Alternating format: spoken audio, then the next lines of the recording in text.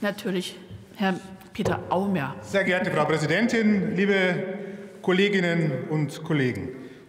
Der Antrag der Linken zeigt mal wieder, dass sie keine Ahnung von Wirtschaft haben. Sie fordern eine Arbeitslosenpflichtversicherung für Selbstständige. Die Hälfte des Beitrags soll der Auftraggeber bezahlen, steht in Ihrem Antrag. Wissen Sie, wer das in der Praxis überhaupt finanzieren soll? Diese Antwort geben Sie nämlich nicht. Und auf eine Rechnung dann den Beitrag schreiben, das, glaube ich, geht auch nicht wirklich. Also Sie sollten sich schon wirklich fundamental Gedanken machen, wenn Sie hier etwas einbringen.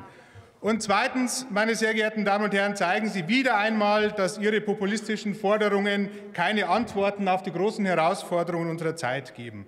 Sie fordern die Bundesregierung auf, ihren lebensfernen Vorschlag umzusetzen. Die Bundesregierung hat, glaube ich, im Moment wirklich andere Dinge zu tun, als so etwas auf den Weg zu bringen. Ihren Antrag, meine sehr geehrten Damen und Herren der Linken, stützen Sie auf den Kurzbericht des Instituts für Arbeitsmarkt- und Berufsforschung. Haben Sie diesen denn auch bis zum Ende gelesen? Oder ziehen Sie wieder einmal falsche Schlüsse? Ergebnis des IAB-Berichts ist nämlich nicht, dass es zu einer Arbeitslosenpflichtversicherung für Selbstständige kommen soll, sondern das IAB zeigt ganz klar 4 Handlungsfelder auf, wie man die freiwillige Versicherung stärken kann. Und da kann man durchaus drüber nachdenken.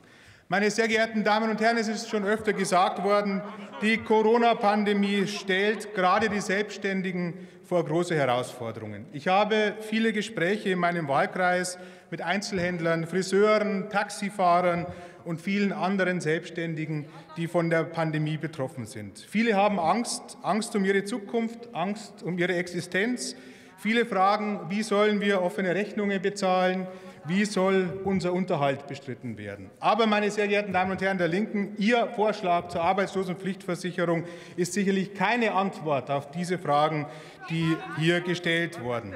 Ich gebe Ihnen eine Antwort, meine sehr geehrten Damen und Herren, denn wir haben in diesem Haus, die Bundesregierung hat in den letzten Monaten viel auf den Weg gebracht. Man kann viel kritisieren, vielleicht auch manchmal zu Recht, dass die Hilfen spät ankommen, aber wir sind in einer Zeit, in der wir durchaus trotzdem viel erreicht haben.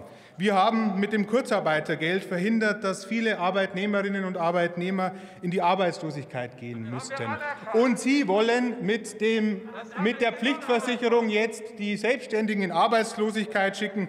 Meine sehr geehrten Damen und Herren der Linken, das ist schon wirklich schizophren. Sie wollen, dass die Selbstständigen, wir wollen, meine sehr geehrten Damen und Herren, dass die Selbstständigen nach der Pandemie wieder arbeiten und Geld verdienen können. Wir unterstützen die Selbstständigen auf diesem Weg. Wir haben, es ist angesprochen worden, die Überbrückungshilfen auf den Weg gebracht, November- und Dezemberhilfen. Die Auszahlung war schleppend, aber die kommt jetzt an. Ich bin viel im Austausch, frage auch immer an, ob das Geld ankommt, und mittlerweile funktioniert es auch. Und ich glaube, man muss auch denjenigen in den Behörden zugestehen, dass es in so einer schwierigen Zeit auch dort eine Herausforderung ist. Und lieber Herr Kollege Vogel, ich denke mal, auch Sie sind die Antworten schuldig geblieben und auch die Grünen. Ich glaube, dass man in so einer Zeit gemeinsam nicht nur kritisieren soll, sondern auch mithelfen soll, Antworten zu geben. Wir haben auch das Sozialschutzpaket 1 auf den Weg gebracht mit Erleichterungen zum Zugang der Grundsicherung. Das haben Sie in Ihrem Antrag nicht mal aktualisiert. Sie sprechen da von einem Fernsehbericht aus dem August 2020. Wir haben das im Oktober 2020 schon geändert. Also da sollten Sie, wenn Sie verantwortungsvoll Politik für unser Land machen wollen, auch Ihre Punkte aktualisieren und Ihre Anträge auf die Höhe der Zeit bringen. Meine sehr geehrten Damen und Herren der Linken, Ihr Antrag beweist wieder einmal, dass mit sozialistischen Einheitsantworten und Gleichmacherei Zukunft nicht gestaltet werden kann.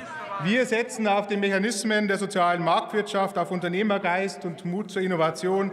Deswegen lehnen wir Ihren Antrag ab. Herzlichen Dank. Aber immerhin hat er nicht Zwangsversicherung gesagt oder Pflichtversicherung. Vielen Dank. Das Wort geht als letzten Redner in der Debatte an Dr. Martin Rosemann von der SPD-Fraktion.